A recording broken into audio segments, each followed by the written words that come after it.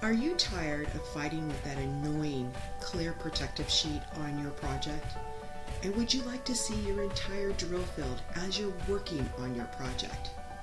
Today's video, I'm going to show you how to remove and replace both that annoying clear protective sheet and the paper sheet. Stay tuned.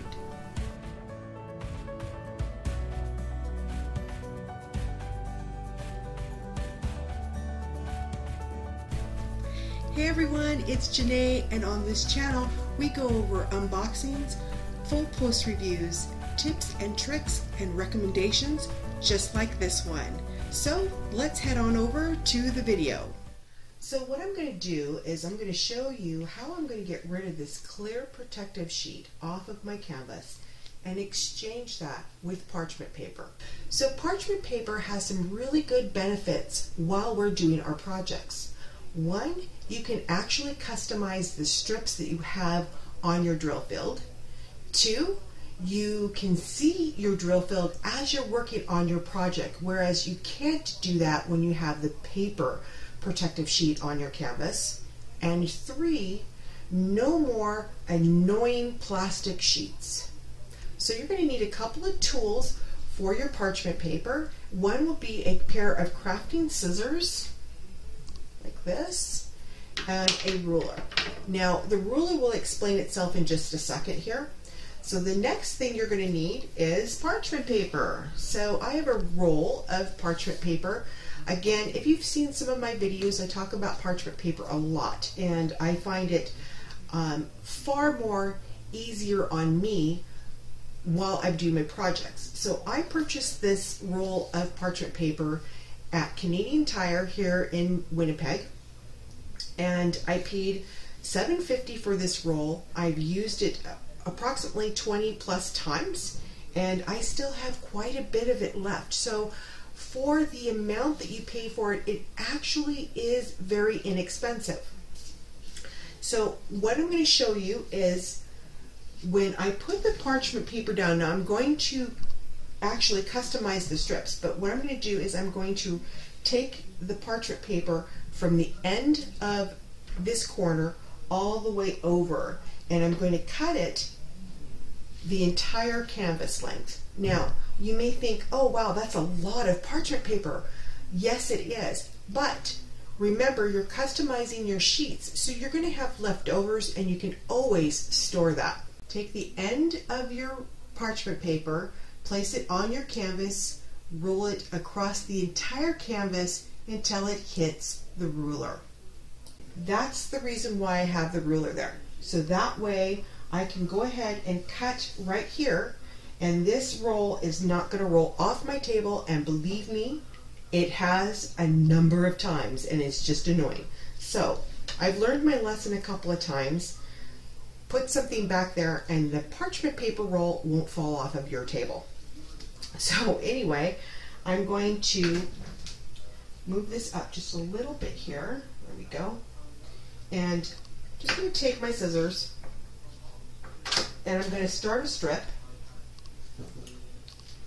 Move this out just a little bit. I'm going to roll it out again. That way I have a little bit of space there, and it's not going to roll off my table. And I'm just going to slide my scissors up. So here's one sheet. Okay, so I'm going to put this aside. Oops. And I'm going to do it again because I'm actually going to need a couple of these. Even though it's going to give me extras, I'm still going to need that because I'm not going to be able to protect up here if I don't. So we're going to repeat step one over. Again, pulling it all the way to the edge of the canvas. We're going to roll it out.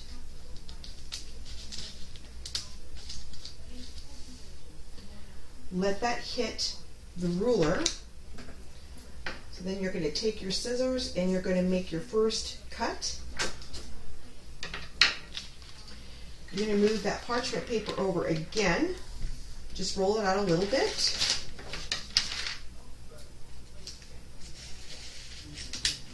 and start your cut. And bring it up. Put those away. So there are your 2 strips to start with. These actually are too big, and my whole purpose of customizing my strips is so that I don't have to fold it back and forth and move it around. I want to be able to do a specific box or strip on my canvas, and then if I decide, well, okay, that's all I want to do, then that's all you have to take off. So it really does help. So the first thing I'm going to do is I'm going to fold my parchment paper in half.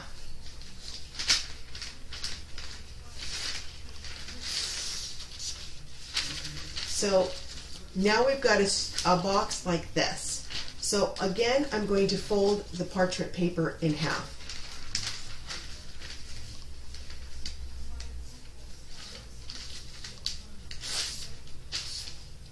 So now we've got a strip like this.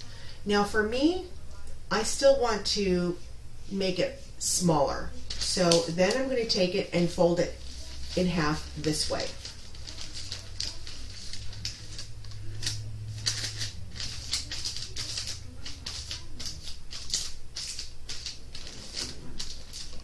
So now I've got a strip like this. If this is too big for you, I'll show you another way of shortening them up. But at this time, we're going to go ahead and we're going to make these this big.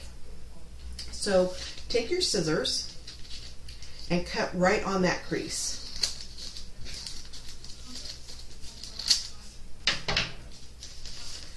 So you're just going to continue cutting on those creases.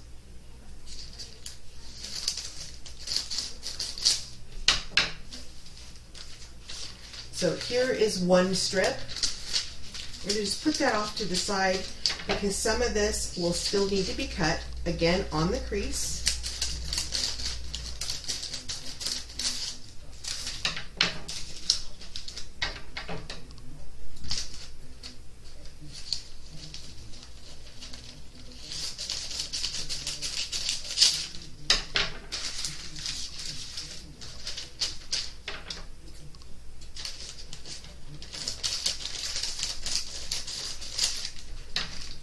Okay, so as I said, if you want your strips smaller than this, just fold it again in half.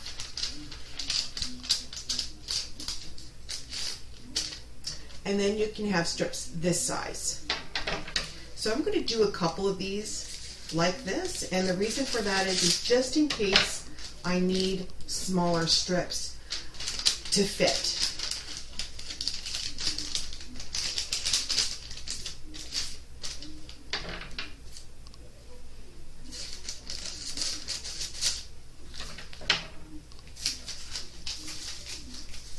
Here's the second strip that we're going to customize.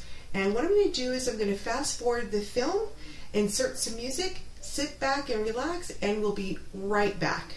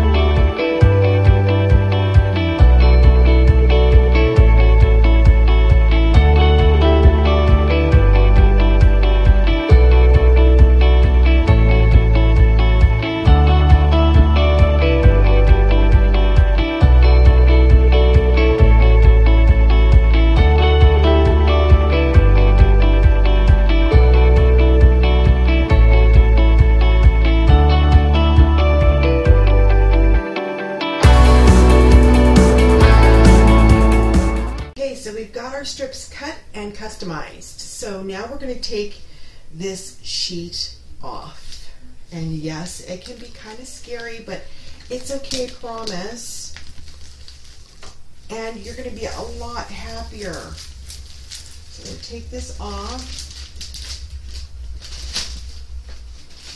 Now I do save my clear protective sheets, and the reason why I do save them is I do use them in my portfolio separating pictures. So there is a use for them, just not on my project while I'm working on it. So here we go. We're going to take these bigger ones first. And what I'm going to do is I'm going to just find out where that adhesive is and how far it spills over the border. Okay, so that will give you an idea of where to place your parchment paper. Now make sure that you put parchment paper on the entire area that's tacky.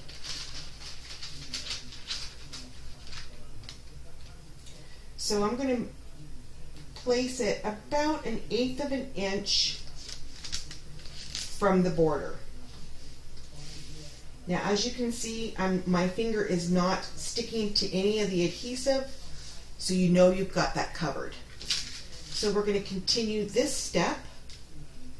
Now when you place your next sheet over, you're going to just lay this parchment paper, or 1/8 of an inch, over this square here. And we're going to continue doing this, about 1/8 of an inch. Keep in mind, it doesn't have to be perfect. You just want protection on your canvas.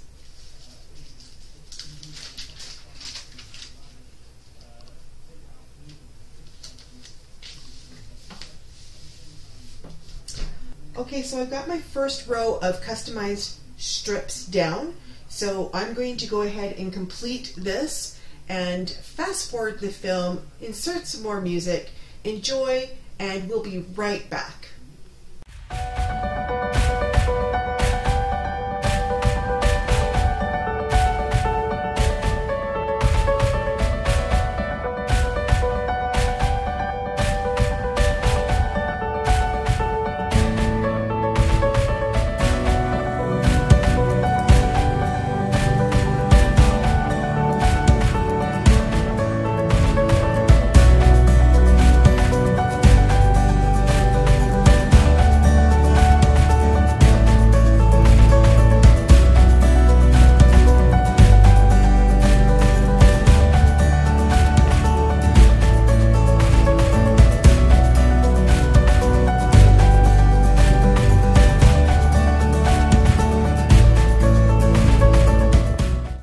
So we have laid all of the parchment paper down, and as you can see, I ended up putting the narrow strips on the top and a customized strip right here, and that was because the narrow strip was going to be too long, so I just cut it in half and it fit perfectly. So the next thing that you're going to want to do is just make sure, run your hand over the border or around the border just like this, and you're going to see or feel if there's any area that you missed with that parchment paper. So I don't feel any tackiness, so everything's ready to go with this picture. But I also wanted to point out that with the parchment paper, I'm just going to move the light a little bit there.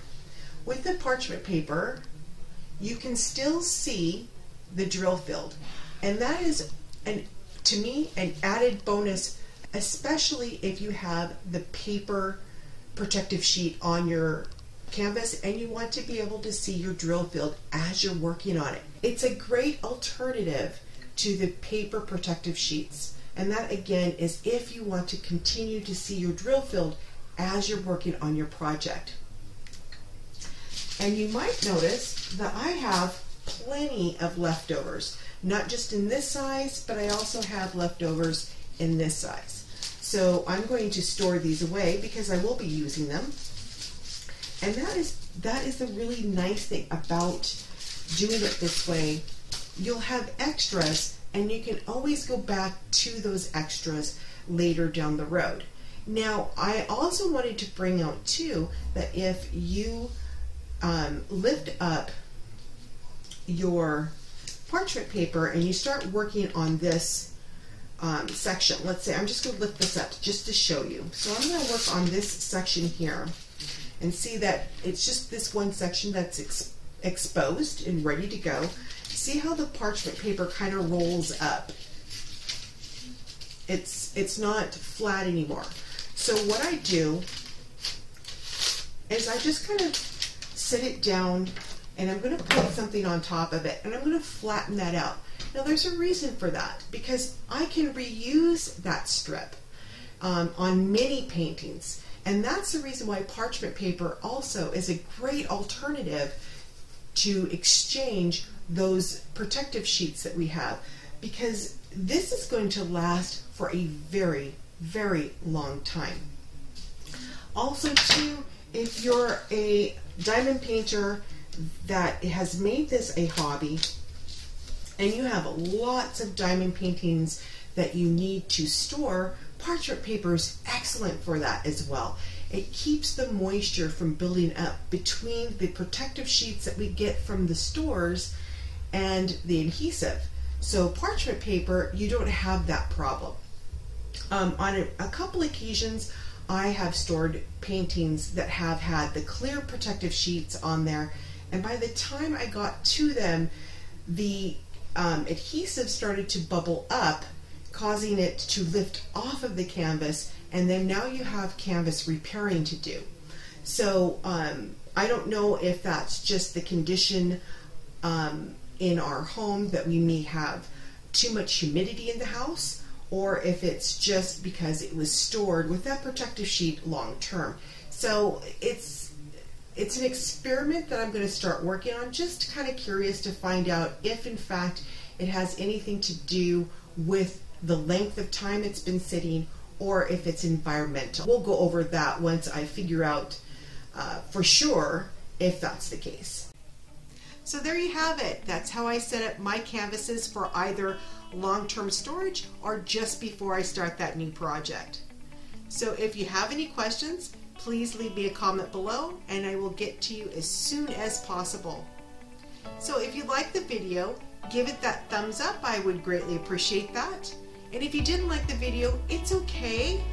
But if you can leave me a comment below, I would love to hear what you didn't like about the video. That way it helps me improve my videos in the future. And if you haven't subscribed, please subscribe. I would love to have you join the family. But don't forget to hit that bell. The bell will indicate when I've uploaded my current video. So if this is morning for you, have a very pleasant morning. If this is the afternoon for you, have an excellent rest of your afternoon. And if this is evening for you, have a very restful evening. Again, my name's Janae, and thank you so much for spending some time with me on the review. We'll talk again real soon.